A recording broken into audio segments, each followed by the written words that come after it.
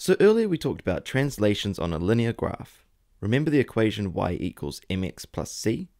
M is the slope or gradient of our line and can be positive, like this, or negative. We can also change our y-intercept as well using the term c. This means that if we wanted to move the graph up so that it crossed the y-axis at plus 2, we would make c equal to 2 like we've shown here. Changing our gradient is what is known as a transformation because it changes the shape of the graph. Changing the constant for the y-intercept is known as translation because all it does is move the graph up and down. You can move linear graphs to the left or right too. Let's start with y equals 3x again. What if we wanted to move it to the right by 4 units? Our equation would now be y equals 3 times x minus 4. That doesn't look quite right though, does it? Trust us when we say it is. Maths wants to play tricks on us here. When we write the equation in the brackets, we need to use the opposite sign. Since plus 4 is positive, when it's in the brackets we make it negative 4. So we can translate up with y equals mx plus c, down with y equals mx minus c, left with y equals m times x plus a, or right with y equals m times x minus a. If you like, you can even mix and match these translations. It's quite easy to do this for a linear graph, but it can get tricky with other graphs.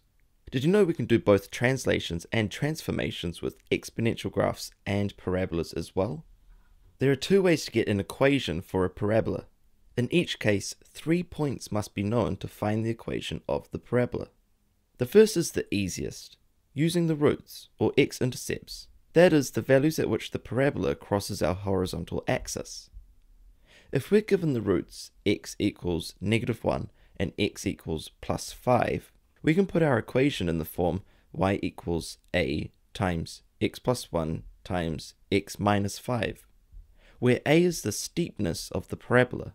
Just remember, when a parabola is factorized, the equation's roots are the opposite sign to the graph. What do we know about parabolas? They're symmetrical, so we know our vertex, or turning point, is halfway between the roots. Negative 1 plus 5 divided by 2 equals 2, so we know that our x value for the vertex is 2.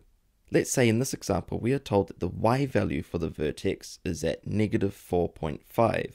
We substitute these values into our equation. Negative 4.5 equals a times 2 plus 1 times 2 minus 5. Rearranging for a, we find that a equals negative 4.5 divided by negative 9, which means the slope, a, is 0.5. So our final equation is y equals 0.5 times x plus 1 times x minus 5. The second method we'll cover later. When we want to translate a parabola, we do the same thing we did for linear graphs. We can move this parabola up by 2 units by making the equation y equals 0.5 times x plus 1 times x minus 5 plus 2. What if we wanted to move a factorized parabola left or right? Look at our roots. Before the translation, they're at negative 1 and positive 5 on the x-axis. If we were to move the parabola 2 units to the left, we just subtract 2 from each root. The x-intercepts are now negative 3 and positive 3, so y equals 0.5 times x plus 3 times x minus 3. We can transform our parabola by changing the a term, which is the gradient of the parabola, or the steepness. Sometimes we won't know the x-intercepts, but we may be given the vertex. Say we know straight away that our vertex is at 2, negative 4.5. We can use the form y equals a times x minus b squared plus c, where c is the movement up or down on the x-axis from the origin, 0, 0. Why this point? Well, we know that y equals x squared touches the x-axis at this point, and all we've done is applied a translation and a transformation. We know then that c must be negative 4.5, and b, the left or right movement, is negative 2. Again, remember if a transformation is inside the brackets, the sign is reversed. We now have the equation y equals a times x minus 2 squared minus 4.5. To solve this though, we need another point. We might be told that at x equals 7, y equals 16. We can substitute in these values and solve for our slope.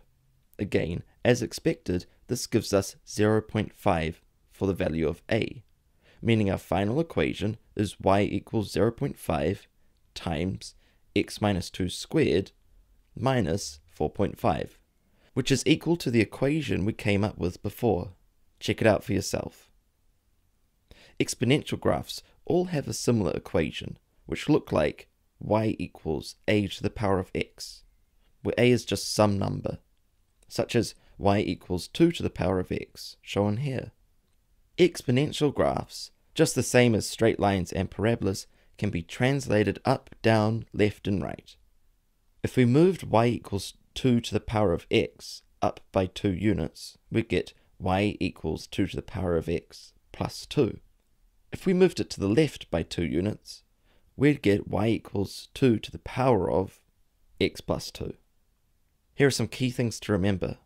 There are two ways to find the equation of a parabola using either the vertex or the roots.